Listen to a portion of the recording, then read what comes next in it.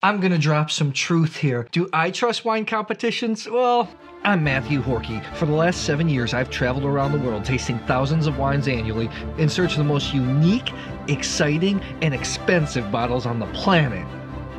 The concept's very simple. You put a bunch of wine professionals in a room, you put the wines in front of them, blind, so they can't see the producer. They all taste, they judge, they rate. The cream should rise to the top. The best wines should get gold medals, right? I think in general, wine competitions are supposed to be helpful for the consumer. Supposed to weed out the good wines from the bad wine. In theory, yes, that should work, but when surreptitiously given the same wine 3 times, only 1 in 10 of the judges at the California State Fair wine competition consistently awarded it the same medal. That video was created to go viral, and obviously it did, but what they forgot to add is that in that same study indicated that even though individual judges lack some reliability, the overall panel does not. I did a search on can you trust wine competitions. I came up with wine competitions, are they a hoax? In the Journal of Wine Economics, auctioneer Bruce Kaiser tells us about the trials and tribulation of being a wine judge. Then you have one UK competition claiming that 70% of consumers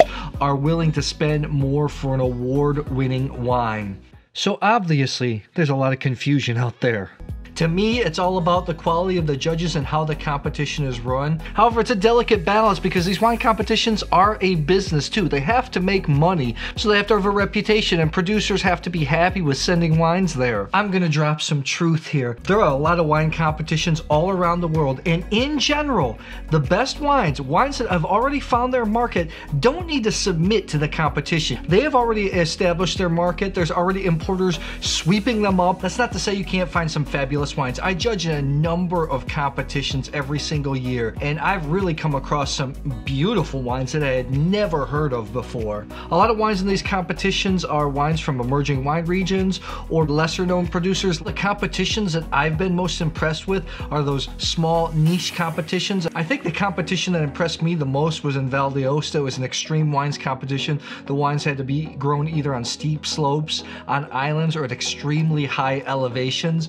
In bigger competitions, you are going to find a lot of supermarket wines that are trying to stand out on the shelf with a nice piece of flair. That's why I'm really looking forward to going to Germany to judge in this competition, because it's one of the biggest in Europe with 11,000 samples annually. I look forward to taking part in the competition, seeing if I can really trust the process. Okay, it's time for me to pack up and get out of here.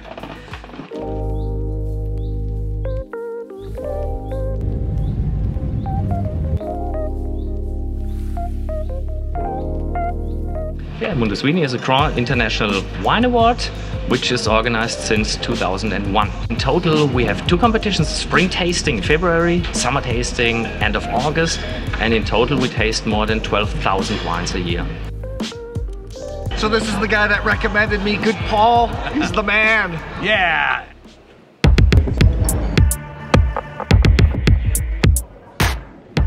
I need you in my video so I can get to 1 million views. Try my best. So here's how it works. Our panel had 6 tasters, and Paul was the president. You get poured several flights of wines, about 8 to 12 wines per flight, and they stick to a theme, like grape variety.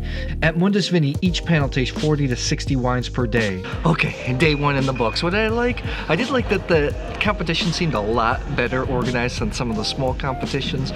There were additional things we had to fill out, like flavor profile. They insert that information into a database to come up with a chart for producers and consumers. I thought that was really cool, because in small competitions, all the little notes don't really matter, just the final score matters. I also like in this competition there's only 3 medals: a grand gold, really, really good, gold, silver. There's not that bronze medal or the commended, the participation trophy as I like to call it. It makes the medal actually worth something. Day 2, I'm a little bit less jet lag. The eyes are starting to become white again instead of pink. Actually, I have these little sheets to see how we scored against everybody else in our panel, to see if we were good or not.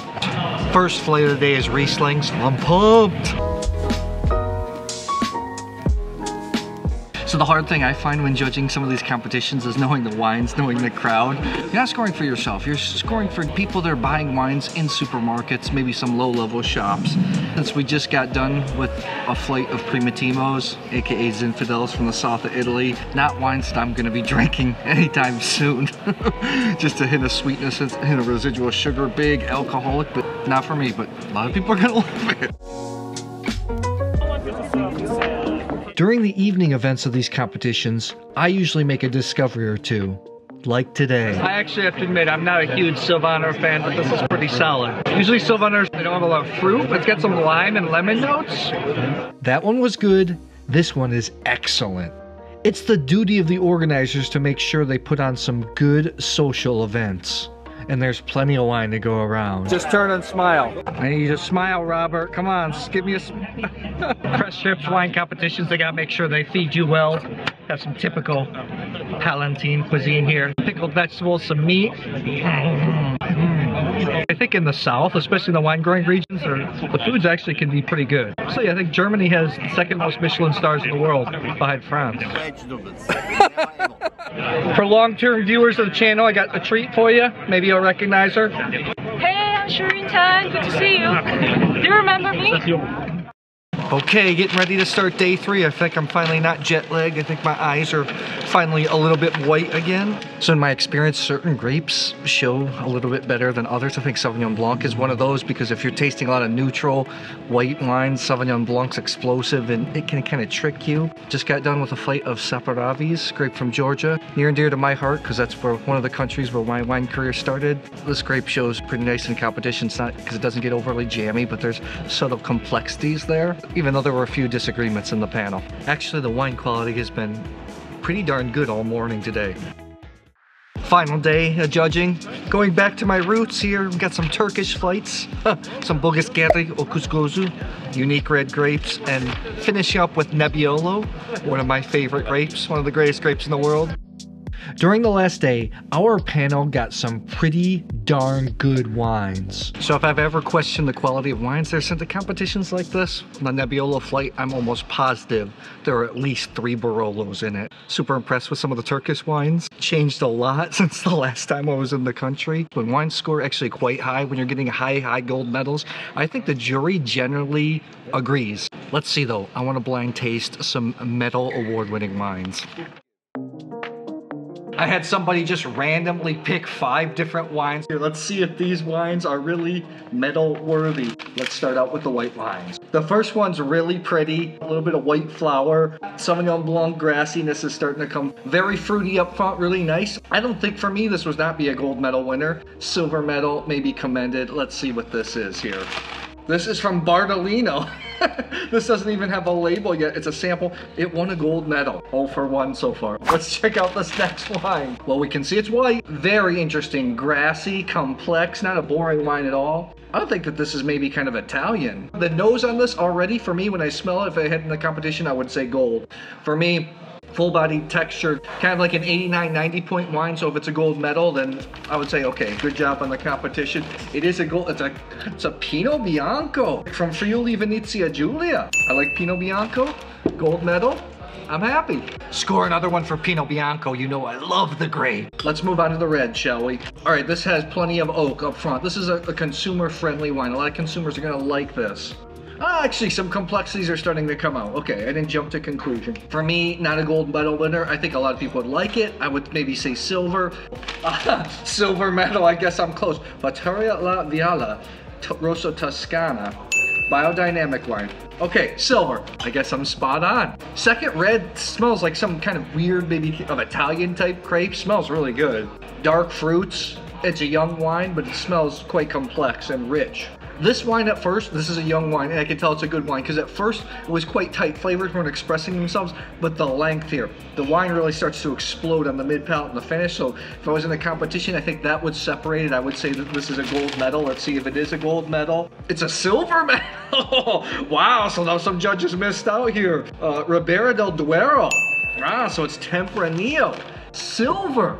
I can see maybe during a competition if people were fatigued a little bit, the plainness up front might bore people, but to me the finish really stood out. I actually find myself, hot tip, liking cheaper Ribera del Dueros because they're a little bit more dialed back. Some of the more expensive ones are a little too oaky for me. Okay, let's check out this next red wine. Next red wine smells very traditional. This is southern Italy to me. Unique, kind of piney, really unique, complex. It would stand out in a competition because it doesn't just smell like a boring red wine. All these wines here, I would say metal. This one, it was be on the border. It'd be no metal or silver for me. Let's see what it is. If it's silver, I won't kill it. It's a Nero. I got a gold medal. Wow, Nero de Troia from the south of Italy. Honestly, gold medal, I don't see it here. I don't see it. I don't see it. Not gold for me. This is the 4th competition I've judged this year, and the biggest one by far. So, can you actually really trust the medals in wine competitions? I was actually ready to sit down and start poo-pooing the process, but I was really impressed with the organization at Mundus Vini. Here's the bottom line. When you're tasting in these flights, the cream does rise. When it is a gold medal, I found that the jurors generally agree, but then you have to consider, it's all relative to what you're tasting. What kind of wines are being submitted to these competitions? And at first I wanted to say, oh, it's just supermarket wines, but my last flight on the last day, they were Barolos and Barbarescos. I saw all the Barolos, the Barbarescos that we gave gold and grand gold medals to. Are they the most prestigious, the most coveted producers in the world? No, they're not. But are they good? Are they wines that are going to be in the $35, $40 plus range? Yes. Another tough thing is scoring for the consumer versus yourself. We gave a grand gold medal to a Kalecik Karasi. It's a very light red wine grape from Turkey. It was the type of wine I want to drink. It really reminded me of a Cru Beaujolais.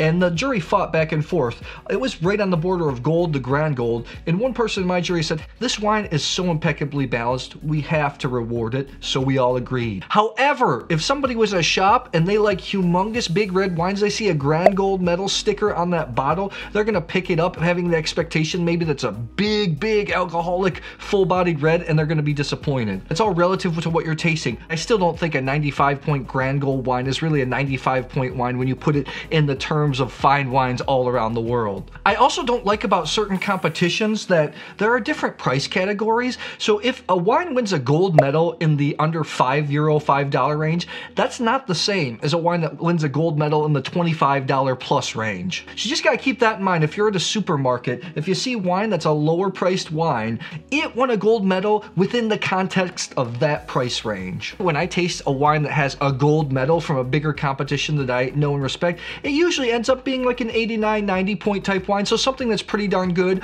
Concours Mondial, I usually trust. Decanter, and now I'm gonna add Mundus Vini to the list. So my final answer is yes, depending on what type of consumer you are. If you're a casual wine drinker, in general, a gold medal winner from one of those competitions is gonna be pretty good. Let me know, do you trust wine competitions? I know there's some producers, some wine writers that actually watch the show. What are your experience in wine competitions, or producers do you actually like submitting wines to these competitions? Thanks a lot, and I'll see you soon.